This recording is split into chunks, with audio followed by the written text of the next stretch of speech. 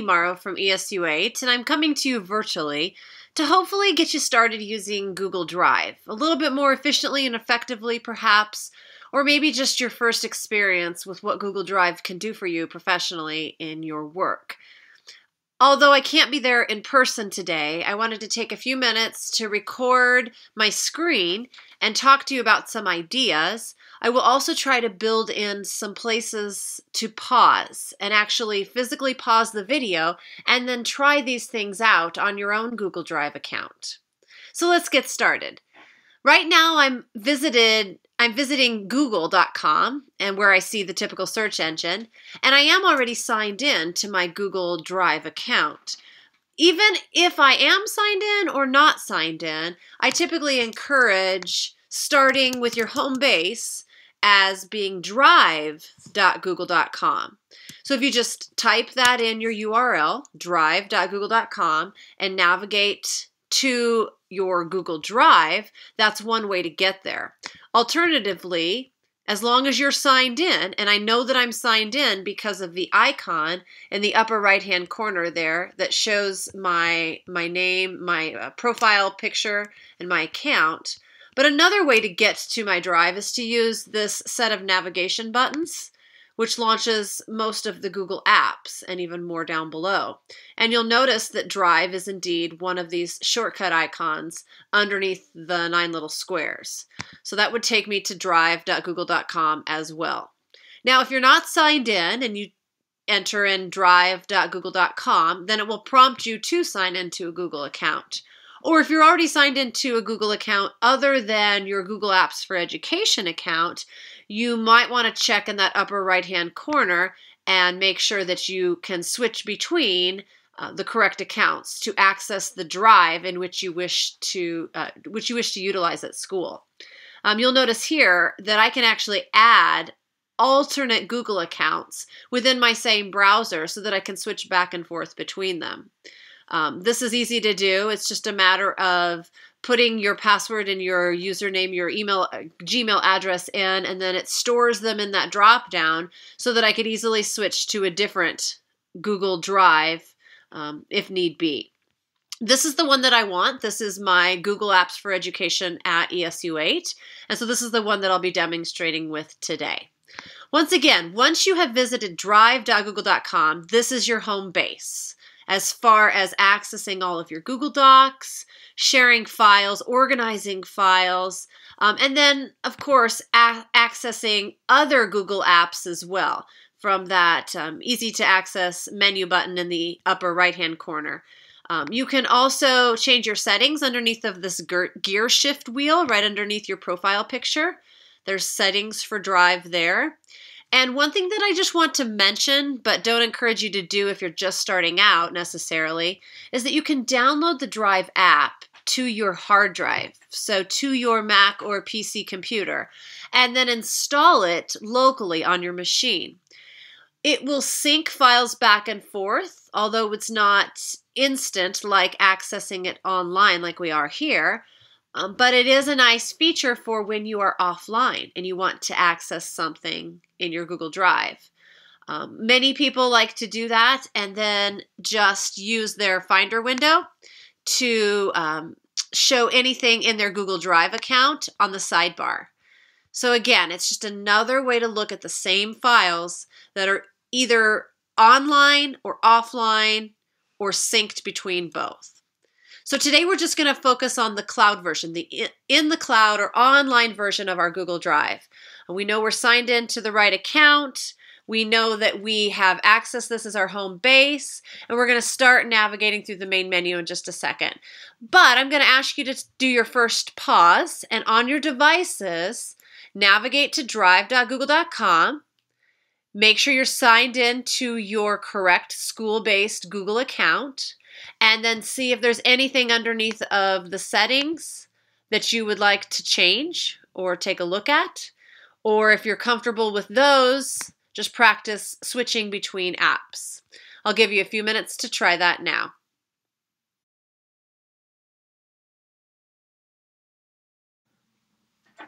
All right, hopefully everyone is comfortable and settled into their Drive online on the web in their browser.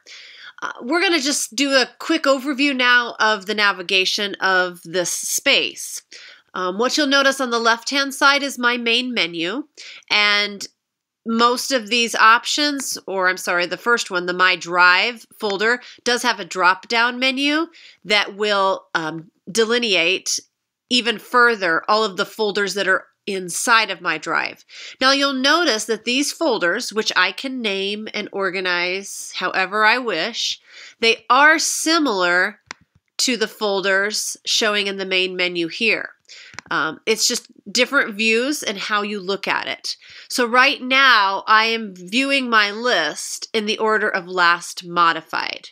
But if I just click on the name column, it'll alphabetize those same folders in my Drive in either reverse or forward alphabetical order. I think I should do it this way. There we go.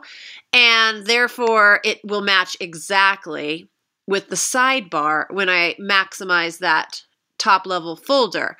You'll see that the folder names are the same. So you can look at your folders in alphabetical order here on the sidebar, or you can sort them by when they were last modified by yourself, or last opened by yourself, or last modified by anyone. So there's different views of those folders. When you scroll down below the folders, and I apologize for lots of folders, I am not going to admit to having the best organizational practices. Keeping your Google Drive organized is an ongoing challenge and skill that takes a lot of work, to be honest. And so I am by no means a perfect example of what to do, maybe somewhat of what not to do. But what you will notice is that down below those folders starts the list of docs. And these, again, right now are currently in alphabetical order. But what might make more sense is to sort these by the date that they were last opened, so that when I scroll down below the folders, I'll get my most recently used documents at the top. Okay? Now, this is the same as going to this recent tab on the side. Again, it's just another view of the same files sorted in a different way. So you can see earlier this week what was opened or accessed earlier this month, and so on and so forth. One way of viewing my Google Drive files is the Shared With Me tab. If I know that I didn't initiate the Google Doc, the document, the folder, whatever, if someone else did and then shared it with me, I would definitely use this filter or this way to sort through all of my Google Drive files and just find the ones that someone else is the actual owner of. And that would help me eliminate all of the hundreds of files that I've started myself and just look at the ones people have sent me. When people send you a file on Google Drive, most likely they choose to send you an email notification as well. They don't have to, but most often they do. So you might get an email invitation in your inbox. However, that invitation is just basically an alert. If they've shared it with you for any reason, it will show up in your Shared With Me section of Drive. So you can easily find the file even if you lost the email. That's a common misconception, that I have to have that original email to click on the file someone shared with me, and it's not the case. Another view for looking at your Google Drive is to do it instead of a list as a grid. That's this button of 4 squares over on the top right of your screen. When you look at it in that way, it's more like tiles. Some people like this view. Some people would rather have a linear kind of organized outline. You'll notice that just like the other view, the folders are first. And then down below them are the actual individual files. And there also is different icons showing different file types. So you can see this is a form, this is a doc, this is a map, etc. If you like one way over another, feel free to customize your Drive so that it looks the way that makes the most sense to you. And for that reason, I'd like to have you pause this video right now and spend a few minutes exploring and experimenting with the different views, both the My Drive and the collapsed and expanded folders on the sidebar, the Shared with Me filter, the Recent Documents filter, and then of course back to My Drive and looking at them in grid view. I know that if you don't have any documents right now in your Google Drive, that this won't show you many differences, but for those of you who do have documents that have been shared with you already or are sitting there waiting for you to access, I would like you to take a few minutes to experiment with how to view them now.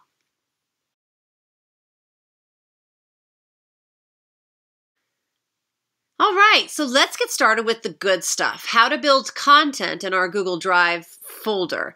We're going to start with this big blue New button in the upper left-hand corner. And when we do so, we see that our options are to start a new folder, a new file upload, a new folder upload, a new Google Doc, Google Sheets, Google Slides, Google Forms, Google Drawings, Google Maps, Google Sites, etc., etc., etc. Some of these other apps are additional ones that I've connected to my Google Drive, so you may not have all of those choices, but you definitely will have this first set of the menu and a couple of others, and these are the ones that we're going to look at right now. We're going to start with a new folder.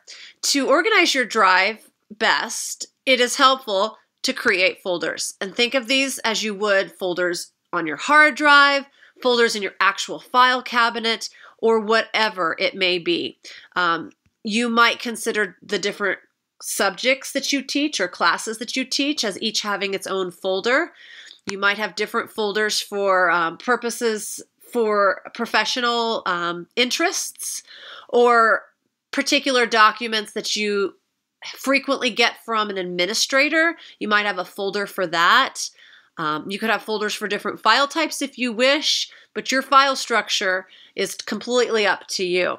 One helpful tip that I've found is to start your folders with the year that applies to it. You could potentially do one folder to showcase the entire school year. So for example, I could do a new folder here called 2016 through 17 as being that school year. And then within that folder, so once I've created it, it is now showing in my list of folders, but I might go inside of it where there is no documents right now, it's completely empty, and I could make another folder inside of that. So this might be my English folder, and then I might create another folder for social studies. I'm thinking that as a student, this might be helpful because you're going to have different classes that you take each year. So regardless of how you decide to start your file structure and set up your folders, notice that what we call this up here is called the breadcrumbs. It shows you the path of what you've created. So we started in My Drive. That's the very top level. And then we made a folder for 2016-2017 school year. And inside of that folder, we maybe opened up our social studies folder. So the breadcrumbs show our path and how we got to where we are, or more importantly, how we might get back. So you can see if a folder is going inside of a folder or whatnot. Now we can easily drag and drop files into this space and they will be filed appropriately. Another way to do it is if you're at the main My Drive menu and we scroll down and we have a list of recent documents here, we can open up our sidebar and show our various subfolders there. Here's the 2016-17 school year. Here's my English and Social Studies subfolders, and I can actually drag and drop files to go into those from the main window here into these folders like this. So you can organize documents after the fact. I'm trying to think of, there's lots of files here that I know that I don't really need, and so we'll just practice putting those into folders, okay? If dragging and dropping isn't for you, or even more importantly, if you haven't yet created those files, then I highly recommend that you navigate to the folder on Drive first before you create the document. For example, if I'm going to put a new document in my social studies folder, I would go to my 2016-17 school year folder, go inside of that to my social studies folder, and from here, click the new Google Docs or file upload option, and it automatically creates this untitled document within the folder that I was currently at. So I'm just going to call this document my first Google Doc. Here we go, my first Google Doc. And if I click up in the title area where it says untitled document, it should know to hopefully name my document that same name. Or even a better practice might be just to type it in yourself. Whoops. There we go. So our document is named and I have a little bit of typing on it. Google Docs instantly saves automatically. You don't have to worry about clicking save anywhere. So I'm just going to exit out. And I want to show you that it instantly appeared in my social studies folder. I can use my breadcrumbs to follow my path back to my drive and see that indeed it's filed in the right place.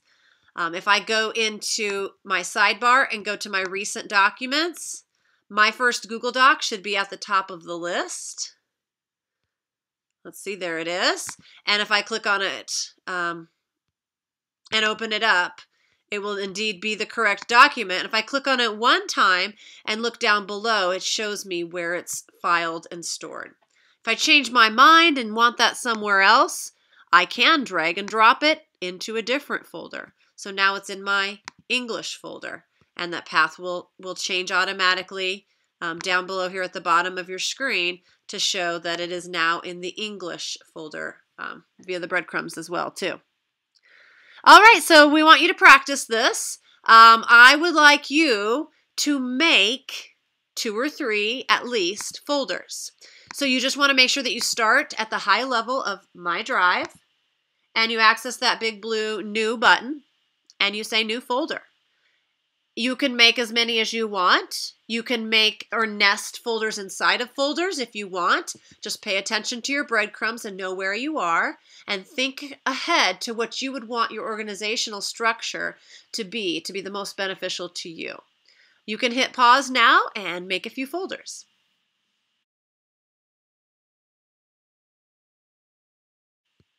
All right, I want to briefly explain what it means to upload files to Google Drive. So again, by using the New button, one of the options is File Upload and Folder Upload. Now this is helpful if you're going to bring in a Word document or a PDF or something from another source, another file type on your computer, and you want to save it in Google Drive. So it's accessible anywhere that's connected to the internet.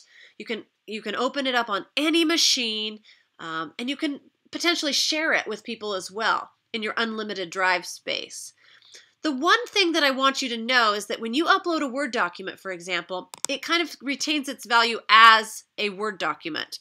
Whereas if you started it as a Google Doc, it would have that Google Doc feel and the Google Doc toolbar and buttons and capabilities.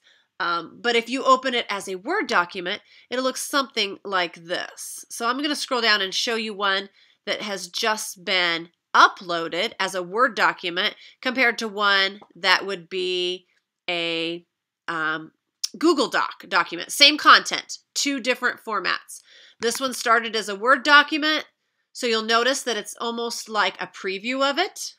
Okay, I can't click on it and type on it and edit it. I can say open with another third-party app, or I can download it to my computer, taking it off of the internet or bringing it offline so I can open it in Word. But if I do it in a Google Doc, same content, now it's editable, shareable. There we go. And I can change things around. So that's a decision you'll want to make. A lot of people like to take the content that exists already on their computers and file it away in Google Drive. But if you're constantly having to re-download those documents, you might consider the next time you start a new document, starting it as a Google Doc so it just lives natively within Google Drive. So if you do, though, however, want to put in some of your files on your computer into Google Drive, maybe for safekeepings, consider uploading an entire folder. This is a great way to share documents with the whole staff or your whole department. You can start a curriculum folder where you all share resources, put all the documents in there, even offline, and then go to folder upload and upload an entire folder at one shot. Or maybe it's a folder of images or a folder of anything, and you can bring that whole folder in at once. Once you have the folder in your Google Drive, then it's a folder like all of these. It just lives at that top level. It'll show up in your sidebar or show up in your main window. And you'll notice there's a different icon on some of these. Some of these have a head, a human head, and some don't. That means these have been shared with other people, the ones with the human head, whereas this one is just my own personal folder. So that's a great visual. And if you do upload a folder that you want to share with your team, it's as easy as clicking on it one time and then clicking the plus up here in the top middle of your screen, and then inviting people who also through their Google Drive account will have access. They'll see it over here in their sidebar, or they'll see it in their list of folders. You do have to invite them with their Google Drive account, but then they will get an email invitation and an alert that they're being invited to share that folder with you. Another option is just the shareable link. That might be beneficial for sending to your students, for example. You could just turn that on, and rather than typing in all of your students' email addresses, you get this link that you can copy and maybe send out to your students or post on the board, and then they can access that. It's still a shared folder. It's just not shared with anyone in particular. Well, I'm going to turn that off now, but I just wanted to show you that that is a possibility, and it's a great collaboration tool when you're working within a school system, because there's oftentimes many documents that are beneficial to more than just yourself. So use the folder upload potentially, the folder sharing, and definitely invite others to have access to your folders just as well as your documents. Okay, so let's take a look now at just a few quick basics with the docs themselves, each of these being pretty much the same, whether you do a new doc, a new sheet, a new slides, a new form, drawings, etc. I know that we already created a new Google Doc, but let's just do it again. We just start with that new blank document. It's untitled. We can type on it. We can use tools such as voice typing, which as long as I'm in the Chrome browser, I can go to the Tools menu and access voice typing. My internet's a little bit slow right now where I'm recording, so that's not becoming active immediately, but it will be on yours. And then you can just dictate your notes and your ideas into your document. There we go. Now it's active, so I'll come down here and try to click on it. I'll click this to speak. And now Google Docs should pick up everything that I say and type it mostly accurately, period. You won't even have to keyboard if you get fairly good at voice dictation, period. Pretty darn good. I'm in a quiet room. Just great at getting those initial thoughts down on paper, perhaps. Let's put a title on this document. My second Google Doc.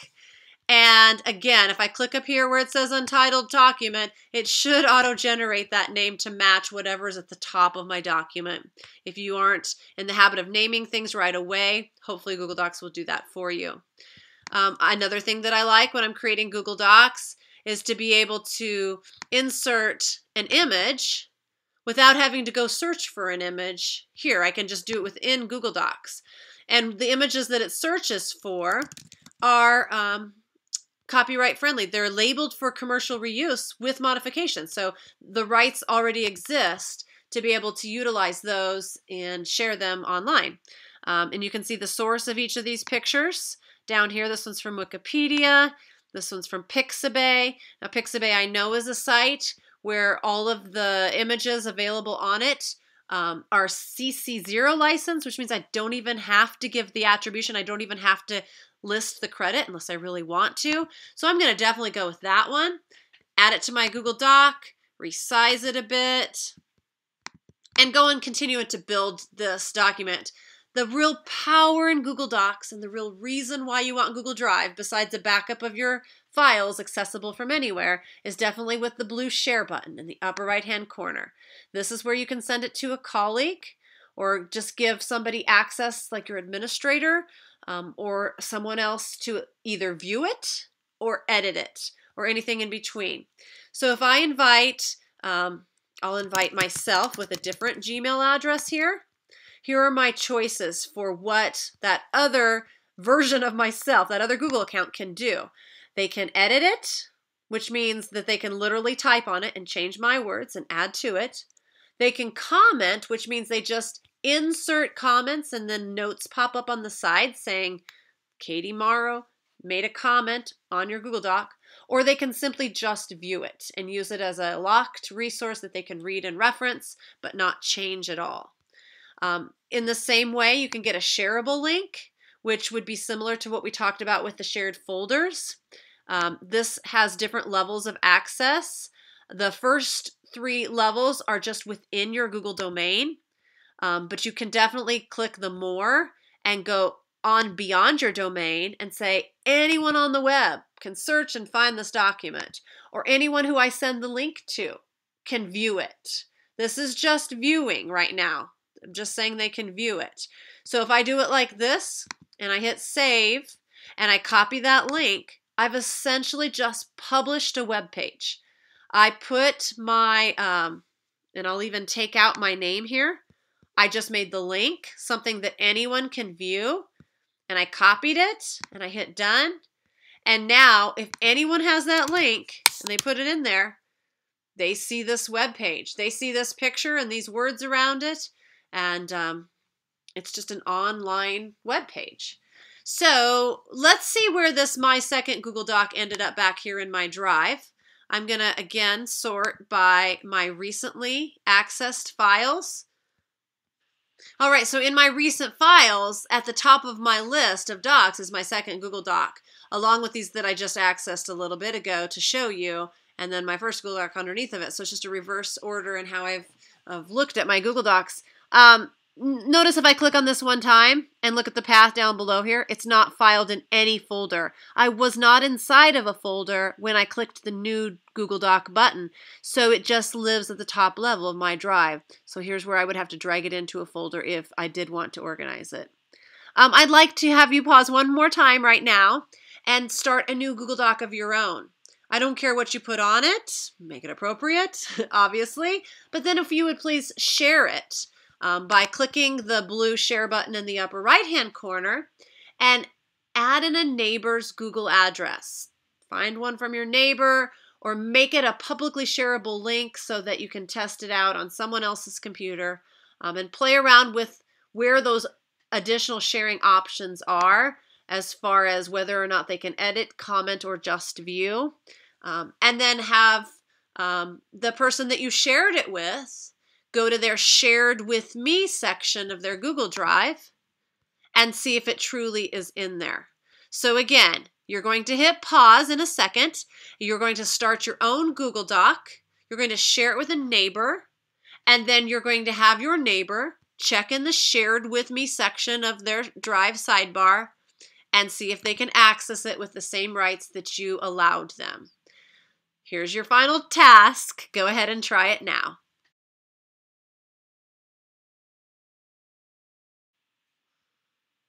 All right, I hope today has been helpful. I realize that some of you may be fairly comfortable or more comfortable than that with Google Drive, and that's great. You guys are great internal resources for each other. I'm also going to share this one URL with your tech leaders. It's from the Google Suite Learning Center, and it's very nice to scroll through or even scroll on the top here and view these different categories of how to learn about what Google Drive can do. They'll definitely cover some things that I didn't today, and maybe go in depth with some more tricks or ways to access and utilize your Google Drive folder. So that's about the desktop sync. This is uploading files, syncing and access, different ways to access your Google Drive offline, preview and download files, different ways to open and update them.